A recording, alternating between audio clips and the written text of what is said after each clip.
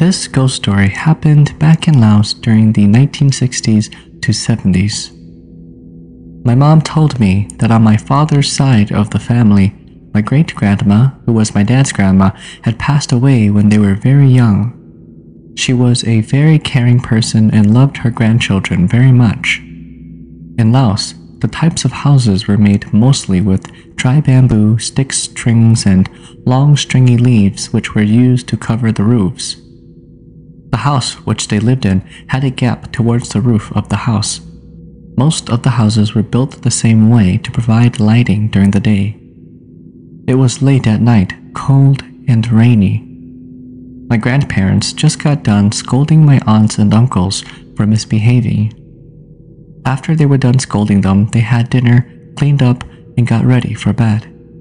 My grandparents tucked in all the kids to sleep. Some of the kids would sleep on one bed, and the others would share the bed with my grandparents. My Aunt Ia was sleeping across from my grandma. However, one of the younger siblings was probably sleeping in between my Aunt Ia and my grandma. A few hours passed by, and my grandma reached her arm over to check on my Aunt Ia, but to her surprise, she wasn't there. It was so dark, my grandma started to panic. She lit a candle and searched between all the kids, but could not find my Aunt Ia anywhere. She kept calling and calling for her, but my aunt did not answer her once. After a few minutes had passed, my grandparents heard a cry from outside of the house. It was my aunt. She called out for my grandma. My grandparents then hurried out to the front door and opened it. There, sitting on the little stool, was my aunt, shivering under the roof edge of the house. My grandma said to her, "What are you doing outside? It's cold out here. How did you get out here? The doors are locked and blocked from the inside." My aunt told her, "It was Grandma who took me. She missed me very much. She took me through the gap above the house. She missed me very much and wanted to visit me. She told me she had to go back, so she told me to call for you so you guys can take me back inside." After my grandparents heard what happened, they didn't respond much, except they went to pick her up, and to their surprises, my aunt's body temperature was very warm, like someone had been holding her for a while. Normally, when a child has been sitting outside in the cold weather for a while, they would have gotten sick or been very cold. And that was the story of my great-grandma who came to visit my aunt. This is a story I heard from my grandma. Many years ago, back in Laos before the war, maybe around the 50s or 60s, there was a couple that had parted ways, so the wife had the custody of their child. Now, the husband was left by himself. He continued his daily life tending the farm every day, but this one day, he decided to stay and sleep at the farmhouse, hoping that he could finish tending his farm in the morning. That day, while he was farming, he sang a melody about how life is so lonely without a wife, and that if he still had a wife, she would have already made lunch and bring him water and tell him to rest. Later that day, when night came, he heard from afar by the trails a beautiful melody in a woman's voice, replying back to his words he said earlier. At that point, he realized that it could not be a woman. Instead, it must have been a banzong. A few minutes passed by, and the melody and singing came closer and closer. That's when the man loaded his rifle and got ready. The banzong then sang the melody and circled around the farmhouse 3 times before stopping at the door. There, the banzong knocked on the door. It was probably about 10 to 15 seconds when he started shooting and emptied the rounds. While shooting at the door, he heard loud cries as the banzong ran off, moaning and agonizing in pain. There, he loaded another full clip into his rifle just in case the demon came back. There he lay, trying to sleep, but he could not. When morning came, he waited until the sun was up at its highest. He then walked out of the broken door, and there was black and red cloth with a green sash. Blood and pieces of rotten flesh was everywhere on the site. So terrified, he ran home, told all of his relatives about what happened. The man convinced his relatives to go and check on his farm. When they got there, they followed the rotten blood trail to under a big rock, and when they lifted up the rock, there lied a deformed cat with vertical eyes, dead. Knowing that it was some kind of bansong, his relatives then helped him finish off his farm and never went back. Interested in sharing your stories? Submit them to HmongChronicles@gmail.com or in the description below. Here is the next story. Thank you. My uncle met a girl from another village far away. It takes around 4 to 5 days to travel to her village on foot. He and this girl had been dating and he got her pregnant. When her parents found out, they sent her to live at the farmhouse. My uncle never informed my grandparents about the issue or about her until it was about time for her to give birth. When my grandpa found out, he insisted that they go take her to live with them. On the way there, just as they were walking on the dirt road, they encountered a green snake. The green snake slithered right in front of them and then skid away. My grandfather saw this as a bad omen, but they had no choice because they were already halfway there. Plus, my uncle's girlfriend was already going to be due in a week or two. Thus, they carried on. When they got to her parents' house, they paid respect and begged her parents for her. Her parents gave in and allowed my uncle to take her home. My grandpa agreed that they'll come back to do the wedding after the baby's born. Along the way back, they kept on hearing growls and seeing claw marks on dirt and trees. They ignored this and carried on. 3 days after they got home, the wife gave birth to an eerie baby boy. Everyone was afraid of the baby, except for my grandma. After giving birth, my uncle's new wife became crazy and had psychological problems. She started talking and laughing at the wall. Every time she eats, she'd eat a lot and be staring at the wall continuously. People would ask her if she knew who they were, and she'd say, "Yes, a comb," or "Oh, you're a tree stump," and started laughing like a maniac. There was also a time when they were eating and she suddenly threw up a giant chunk of blood. Anyways, after living with my uncle for not even a month, she passed away. As for her baby is alive. However, the baby would appear blue or yellow from time to time. According to my mom, the baby looks dead every now and then. Then the baby soon passed away too. Now, when my uncle's wife died, she died smiling. Everyone was so afraid of her, they couldn't dress her properly. They wanted to get her family to come, but it took 8 to 10 days, and that's far too long. One more thing was that she started to smell. Fortunately, one of her uncles lived in a town only 6 hours away, so they decided to go and fetch him. When he came and took a look at her, he slapped her on the face and said, "Daughter, if you are not dead and are only playing with us, get up this instantly. If you are dead, then please die nicely."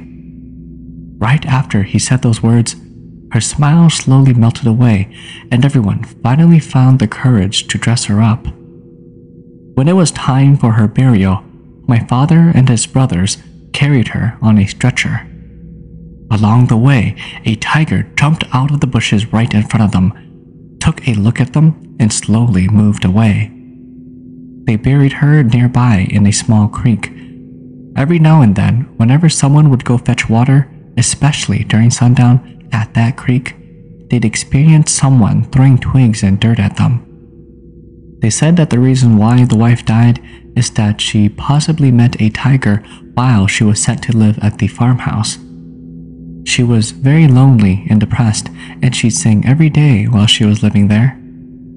As for her baby was a bad omen, only sent to kill her and take her life away. Dang, that's a crazy story. When my uncle was a little kid, he witnessed a woman being possessed. He said that his dad was a shaman, and it was the most horrifying experience he would never forget. This is the story that he told me. Back in Laos, my uncle and some friends were playing nearby their house. They heard the chickens crowing and acting all crazy. Out of curiosity, they decided to go and check it out. When they got to the chicken coop, there they saw a woman tearing off the chicken's head and eating it like she was starving and hadn't ate in days. My uncle and his friends screamed at the sight of this. Hearing their screams, the woman turned around and growled at them like a mad dog.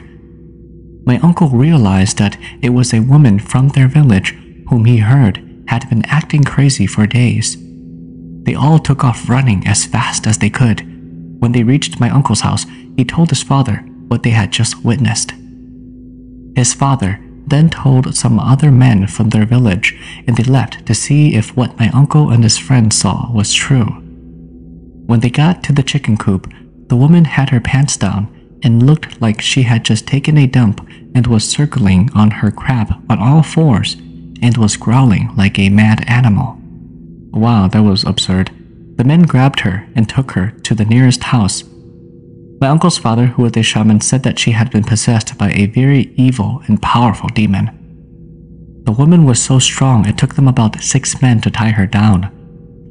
For days, they had to keep a close eye on her and do all kinds of rituals. My uncle said that one day he was being nosy and took a peek into the room the possessed woman was in. He said that the room was cold as ice, and there the woman was yelling, cursing, and spitting at the people who were watching over her. This incident went on for days. When the woman was finally relieved from the demon, she couldn't remember anything that had happened. It sounds like a movie, huh? Well, things like this do really happen in real life, especially in Laos. People just don't like to talk about it. Yeah, I'd be scared too if I saw a woman with her pants down, crapping and circling around like that, man. I remember as a child, my father used to share his stories with my siblings and I as bedtime stories. In a small village in Laos, there lived a family that had a daughter who had been terminally ill for days. The father passed along a verbal message to a master shaman named Gao who lived a few villages away and asked if he could come and oneng for his daughter. A time was set for that same evening as it was an urgent cry for help. That evening at dusk, Gao and his entourage traveled on foot to their destination. He suddenly felt a sharp sense of pain, so he told his party to go ahead without him and that he'll meet them there when he was done doing his business. All the while, inside the home of the terminally ill daughter, their energy was indescribable. The family was beginning to lose hope, holding on to a thread of a miracle. She was fighting for her life. She would breathe and then fall into a state of unconsciousness, then regain consciousness and gasp for oxygen. As Gao made his way to his destination, he could see the family hut from a few feet away. What he saw would soon dictate the fate of the sick girl. From the side of the hut, he saw a tiger's back end. He stood there petrified as he observed the tiger popping his head out from inside the hut. The tiger would then lean his head forward in through the wall with his head disappearing into the house. As he stood there in observation, every time the tiger had his head inside, Gao could hear the volume of the cries and the screaming of grief increasing from inside the house. As soon as the tiger removed his head, there was a sigh of relief. What was going on was that every time the tiger had his head inside the house, the terminally ill daughter fell into a state of unconsciousness. My father said that the reason for this was that the tiger was playing with the family's emotion. It was yanking their daughter's lifeline around, and every time the tiger had his head outside the hut, the daughter would regain consciousness and fight for her dear life. Gao was able to see the tiger because the tiger had been too focused on making himself invisible to the family that he let his guard down and made himself visible to those he was not aware of. The master shaman then made his way into the house, shaking frantically. Gao told the father that the shaking was not from his usual shaman practice, but from being so scared of what he had just witnessed. He could not keep a clear focus during the ritual. That evening, they could not do much and came home. The next morning, the news had passed throughout the small villages that the daughter had passed away that night. Witnessing my father, how poised he was when faced with similar situations like such, I often wonder if Gao had pulled himself together and kept a clear focus, would he have been able to save that poor family's daughter? There was a boy named Dua who lived in a small village in Laos. His family gardened and raised chickens and pigs for a living. Dua was a good son and helped his parents with the daily gardening and feeding the animals. He grew an attachment to some of the chickens that he had helped take care of, but he was particularly fond of one baby chicken. He raised it and looked after that baby chick as if it was his own child. Everywhere he went, that baby chick went with him too. One day, he decided to take his baby chick with him to school. On the way to school, as his baby chick was walking and pecking the ground behind him, he heard someone throwing pebbles and rocks at it. He paused and looked around to see where the rocks were coming from. He didn't see anyone, just the dirt path that he had been traveling on and the tall trees all along both sides of that path. He thought to himself that perhaps he was just hearing things and continued on his way to school. As he was walking on, he kept turning back to see if his chicken was following him, and it was. He only walked about a few yards before he heard rocks hitting the ground behind him again. His baby chick clucked loudly. He immediately stopped and quickly turned around to see who it was that was throwing rocks at his chicken. Again, he saw nothing but the dirt path and the thickly lined trees on both sides of the path. He quickly walked over, picked up his baby chicken, and then hurried along to school. At the end of the school day, instead of going straight home, Dua decided to go to his family's garden, which was further down from the school and in the opposite direction of his village. His parents usually gardened the whole day and would come home right before it started to get dark. Dua remembered that his mother was having back pains all day yesterday, so he decided to go and surprise them and help out before going home to do his homework.